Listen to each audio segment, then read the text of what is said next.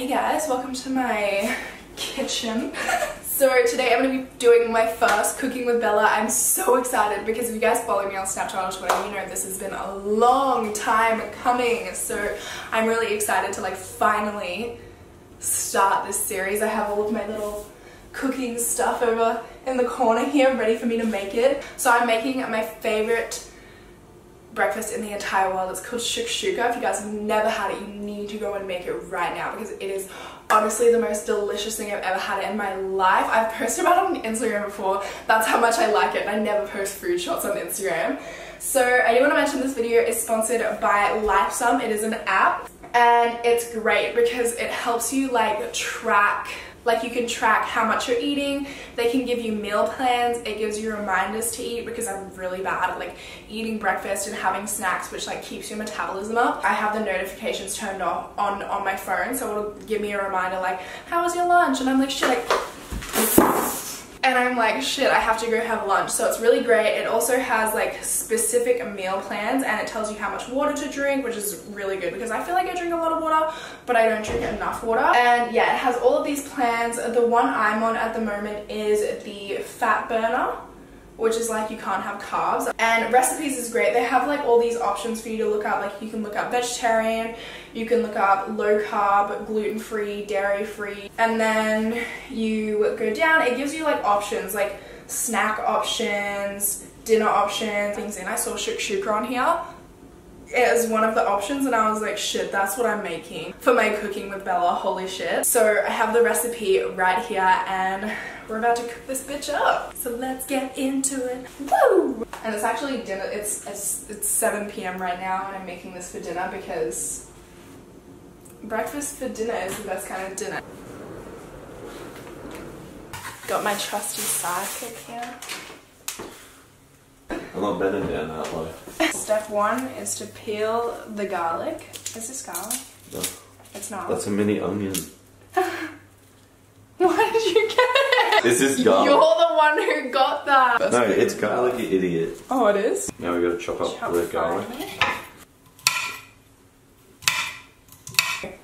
Ready? Master Chef. Don't chop your finger off. Okay, so now we have a brown onion and I'm just gonna dice this up.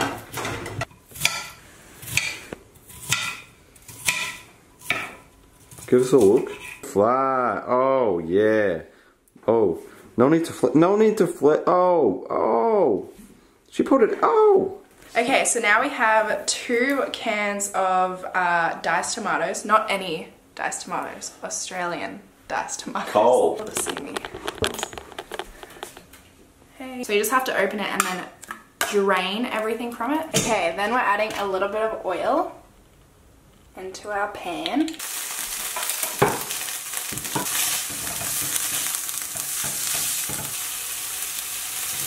So we just added in all the tomato, diced tomato. This is all the diced tomato and the juices. We decided to leave the juice in. Now we're adding some sweet paprika, 1 tablespoon. Oh. And half a tablespoon of, oh, focus, hello. And half a tablespoon of cumin, ground cumin. Okay, now we're gonna let this simmer for 15 minutes. Okay, probably best to keep an eye on it as well, just to make sure it doesn't burn or anything like that, because we had that problem.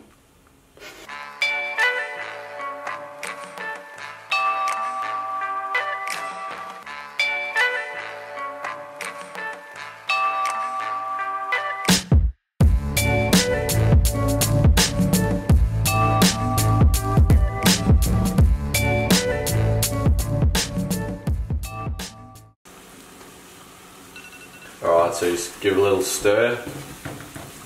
Make sure it's to the... It doesn't really matter what it looks like. You want to make sure it's at the right consistency. It should have gotten rid of most of the juices of the tomato. Okay, now we're going to add some sweet corn.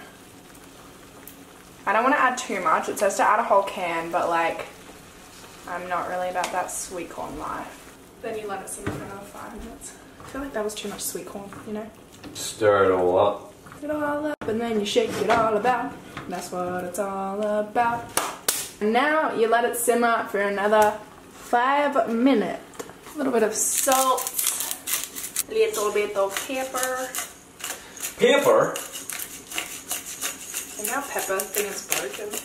Yeah, it is. Looks like we're putting a lot in, but we're actually not.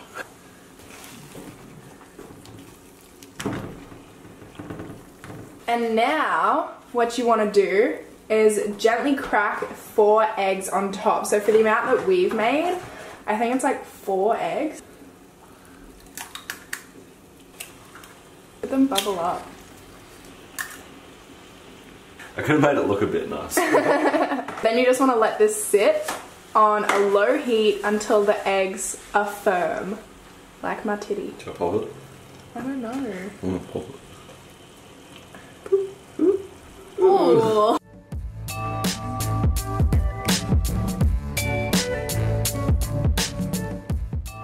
So we just put this on top of it. We don't have a lid for the pot, but I just put this on top and boom. Damn. We'll give it a little bit longer with that on there on a low heat. We waited so long without covering it, but you need to cover it. Yeah. Definitely cover it. So yeah, depending on how hard you like your eggs.